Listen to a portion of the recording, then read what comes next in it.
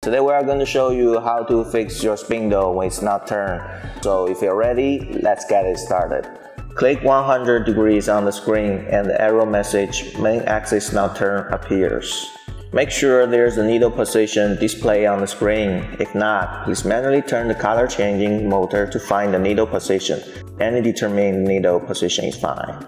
If your machine has the needle broken before, you need to check whether the broken needle is stuck in the hook. Follow the steps to clear the broken needle stuck in the hook. Step 1. Turn off the power of the machine and manually turn the spindle knob, but it cannot be turned. The needle also does not move up and down. Step 2.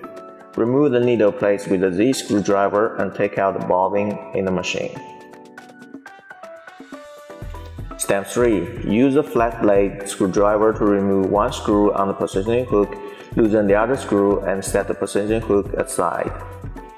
Step 4. Observe whether the black hook part has broken needles. This process requires us to carefully observe, because the broken needles are very small and not easy to be found.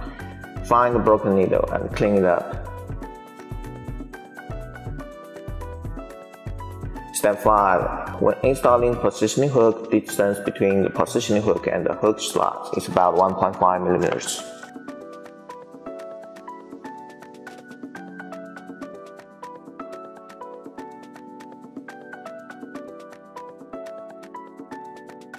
Step 6. Install the needle plate.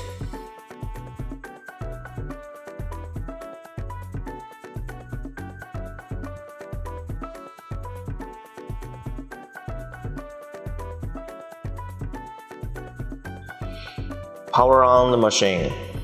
Step 7.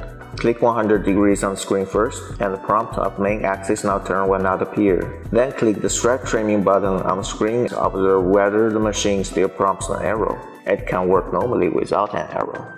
Okay, that is so much for today. If you guys like the content of this video, please click the link down here to subscribe and welcome to follow us. And if you guys have further questions, please leave it underneath. We will answer to you as long as we see it. So that is for today. We will see you next time.